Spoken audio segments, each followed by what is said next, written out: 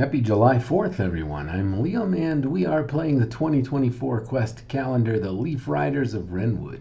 Yesterday, Ivy plucked from a treasure chest an artifact of power, a claw mace, which adds to her strength and damage rolls, and that is where we left things. So, let's see what adventure is on the calendar for us today.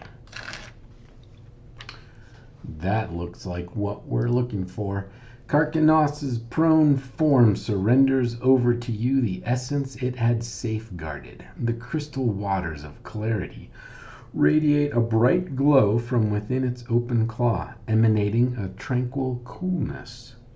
Take a rest and take the crystal waters of clarity. That is our task today. So, let's see, take a rest. So, we go to full health. Excellent. We're back up to 23 from 17, just like that.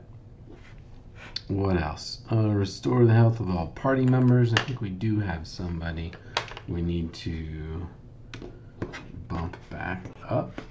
Who was that? I think it was Enid. Party. Nope, it was Ivan.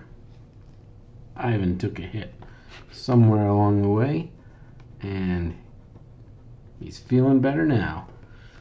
All right, and there's Ivy. What else do we got?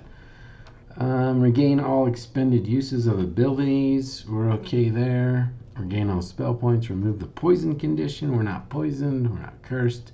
We could change our equipment in our party, but we don't have any extras, so that's not a problem. And remove a single negative modifier caused by a wound. We don't have any wounds, so we're good.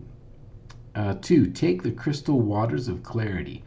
The glowing light finally fades as you reach out to take it. If your virtue is, what's our virtue? 5. If your virtue is more than 3, as you are holding the water, you feel a brief moment of pure simplicity and coherence.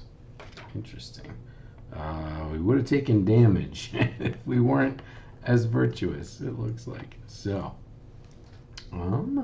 well, that, my friends, is July 4th, so we shall say goodbye for now and visit Ivy and friends again tomorrow. I hope you'll join us. Thanks for watching.